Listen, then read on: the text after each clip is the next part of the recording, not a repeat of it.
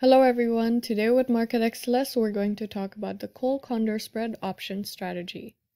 MarketXLS is one of the top Excel-based investment research solutions for investors. In this video we'll be discussing what a Call Condor Spread strategy is, how it works, and how it is calculated using MarketXLS. So without any further ado, let's start with the topic.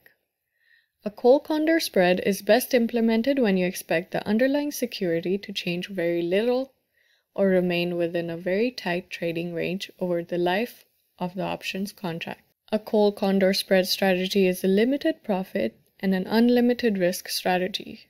So what we do in this strategy is that we go long on one far in the money as well as one far out of the money call options, and go short on one in the money as well as one out of the money call option of the same underlying security and expiration date. MarketXLS offers a template for this strategy. Here's an introduction page for the users to read, and here's the active template. The yellow cells have to be inputted by the user. So the stock ticker, expiry date, out of the money strike price, as well as the in the money strike price of the call and the spread. Some upcoming expiry dates are available for reference on the side, and for the purpose of this video, we'll be using Microsoft expiry date as 23rd July.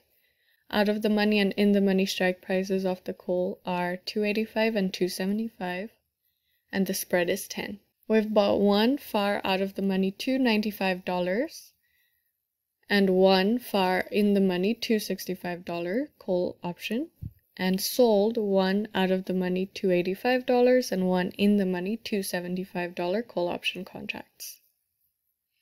In this case, we've built the net debit strategy and paid $650 to enter into the trade, and this is reflected in the net cash flow section. MarketXLS has many templates just like the Call Condor Spread one you see here, and it refreshes all the data when you click on Refresh All.